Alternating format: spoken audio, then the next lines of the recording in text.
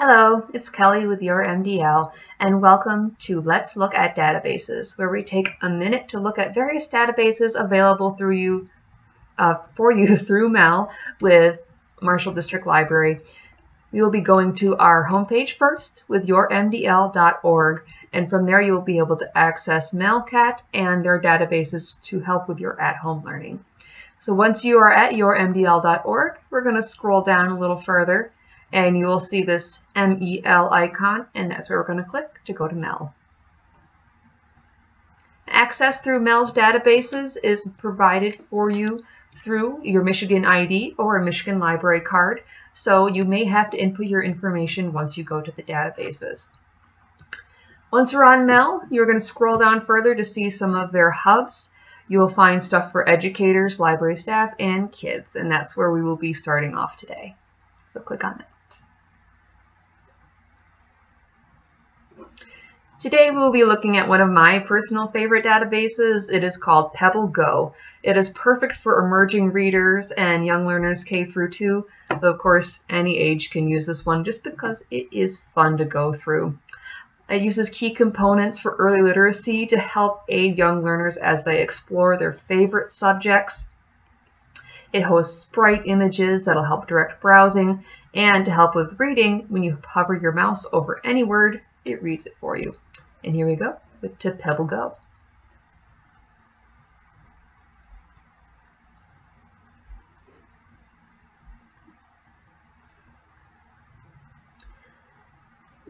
Right away, I love the big blue background.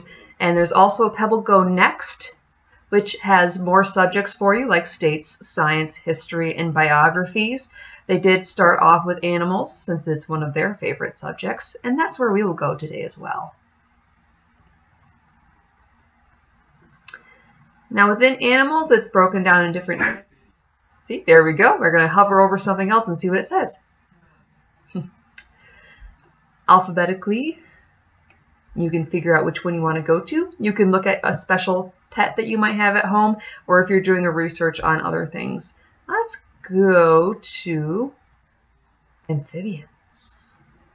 And within there, you have various other animals to look into, such as mud puppies or salamanders. You can look up something you don't even know about, or continue learning about something that might be in your own backyard. Let's try the mud puppies. Within each subject that you click on, the entries are short and sweet to keep attention span, and you can also click the speaker button for the entire paragraph to be read aloud to you.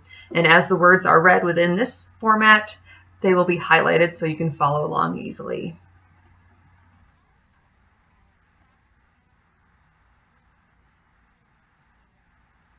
And you can pause the reading at any time. You will notice that some of the words here are red.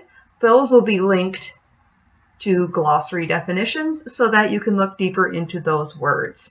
And just click the X to go back to your main body of work. Through here you'll get an overview. You will get habitat information, what they might eat, their life cycle, and also some extra fun facts. If you go to read more, which is our last tab here, you'll get some extra information and articles that are linked to the one that you are reading. Once you are finished, you could also cite the article, print it, and find additional activities.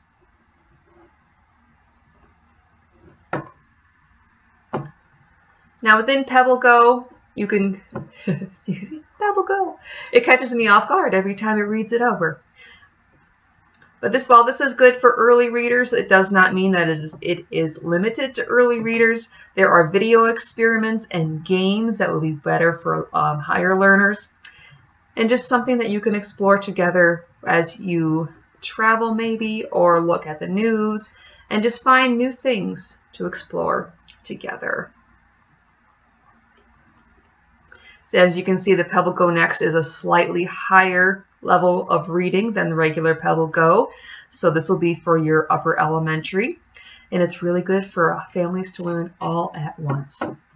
So take a step and explore with databases and Pebble Go.